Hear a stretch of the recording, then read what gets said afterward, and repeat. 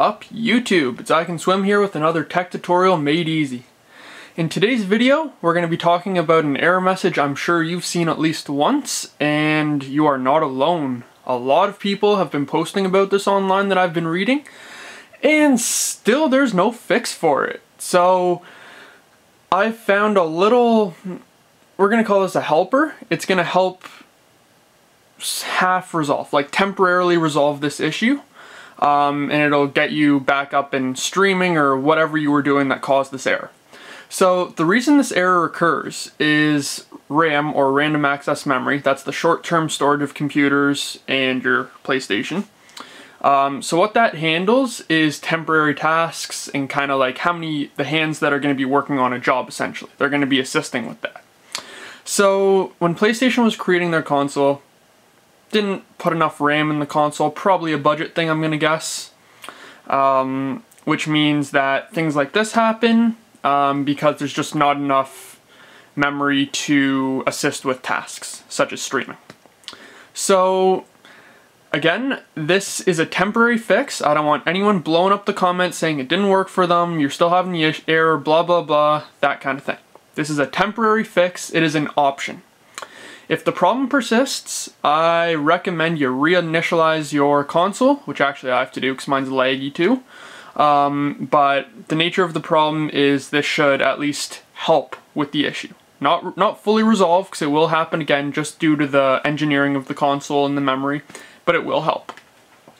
So what we're going to do is go ahead and turn off the console.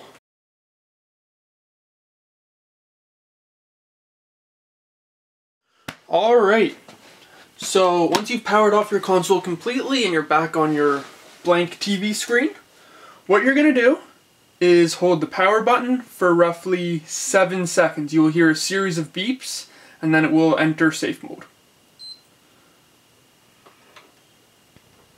So we're just going to keep holding. And we heard that beep. And then you're going to get this message that pops up. And you're going to have to connect your controller via the cable, because it is not going to be accepting wireless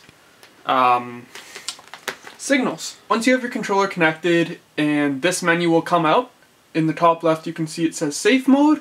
That means it just loads the basic, only the core files of what the system needs to run. But anyways, once you're in this screen, you're going to see the following 7 options. Most of them we really don't need to worry about. If you're going to initialize your PS4, it's usually the bottom 2 options. You can see my other video for a full tutorial on that, but we're not going to discuss that here. What we're actually going to be going to is rebuild the database.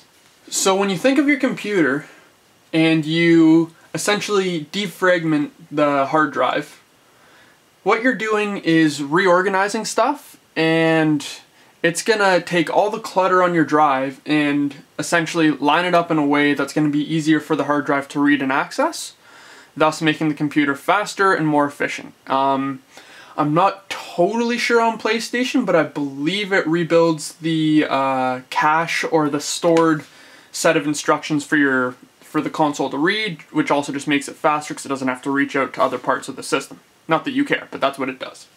So we're just going to go ahead and click Rebuild Database, and this message will come up, but you don't have to worry about it. Most of them are very, very quick. Mine usually takes about 30 seconds, but if yours takes longer, it means you probably haven't done it, and there might be like sector errors or just more critical errors that the scanning found, and it might just take a little longer. Anyways, just hang tight while it does this, and I'll see you when it's done. So once the database has been rebuilt, it will just take you back to your main screen, and what you will notice now is you'll be able to go and stream your videos or do whatever you were doing on your browser, or it usually occurs on the browser, or wherever else you were experiencing the issue. You will find that will be resolved. If not, it means there's a more severe problem, as I mentioned earlier, and you're going to want to click on the how to initial your PS4 link that I will have down below. hopefully this will has helped you, and I'll see you guys on the next one.